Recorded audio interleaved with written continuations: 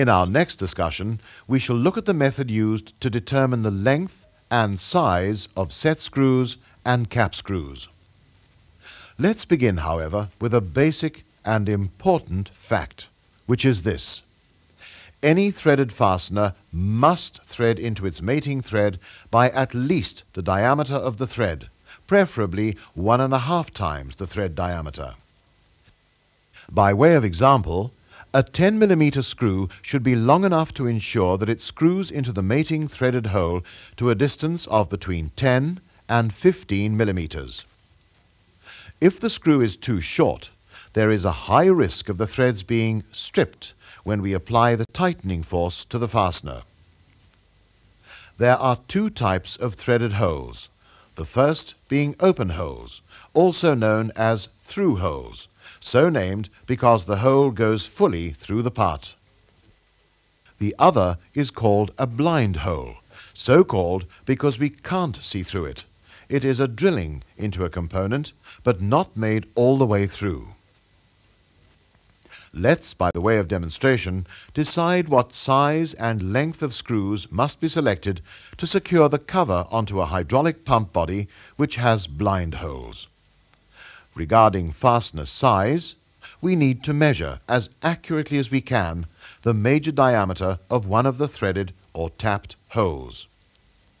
As near as we can assess, it is 10 mm.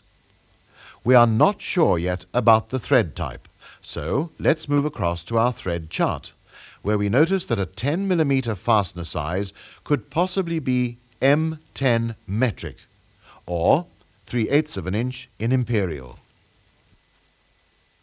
Trying to use our pitch gauge into such a small hole is not going to help us very much. We simply can't see. Our only alternative is to obtain some sample screws of metric 10 and 3/8 of an inch imperial threads and physically try one at a time until we discover which thread fits. At this moment, we need to explain that metric coarse and UN coarse threads are very similar. For example, look how close in size 10 mm is to 3/8 of an inch, and even closer is 8 mm to 5/16 of an inch. If we compare the threads side by side, they too look virtually identical. But a close inspection shows that the pitches eventually do not align. Now, let's try the 3/8 of an inch coarse screw. And, as you can see, it appears to fit quite well. Now we'll try the 10 mm metric coarse screw, and it too fits. So, which one is the correct fastener?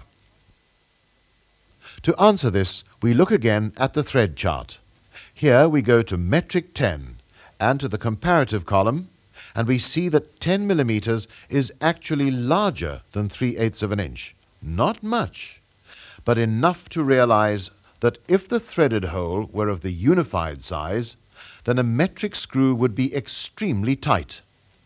It follows, therefore, that because the metric screw does fit in our pump body, then the thread must be metric.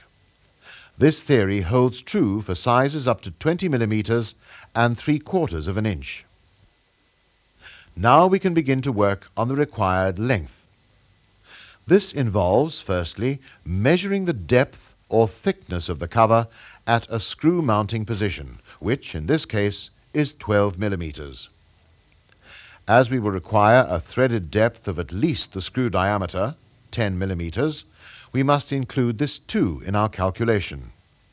We therefore require a minimum length of 22 mm. In practice, we would select a stock length of 25 mm. If we were to measure the depth of the threaded hole, we will know the maximum length of screw that could be fitted. Here is another important fact. Never select a fastener that is too long, even by 1 or 2 mm, for a blind hole. And here's the reason why. If the end of the fastener contacts the bottom of the threaded hole before the fastener head has compressed the mating joint surfaces together, then the joint cannot be secure.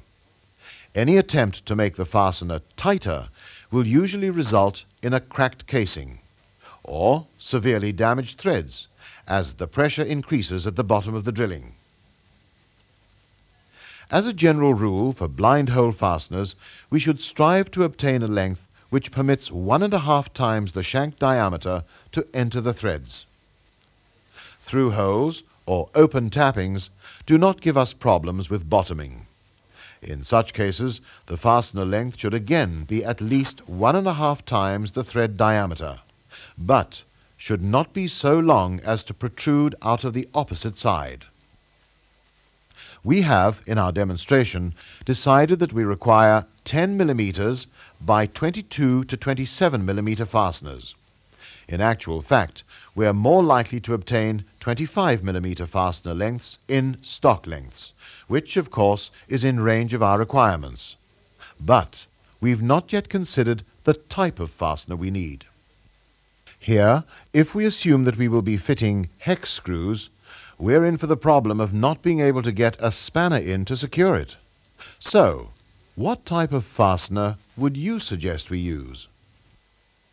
Obviously, a cap screw, or an Allen cap screw to be more accurate in description. See how a cap screw sits comfortably within the recessed area. We can now describe the fasteners we need for our demonstration model as being M10 by 25 Allen cap screws. After the break, we shall be discussing studs.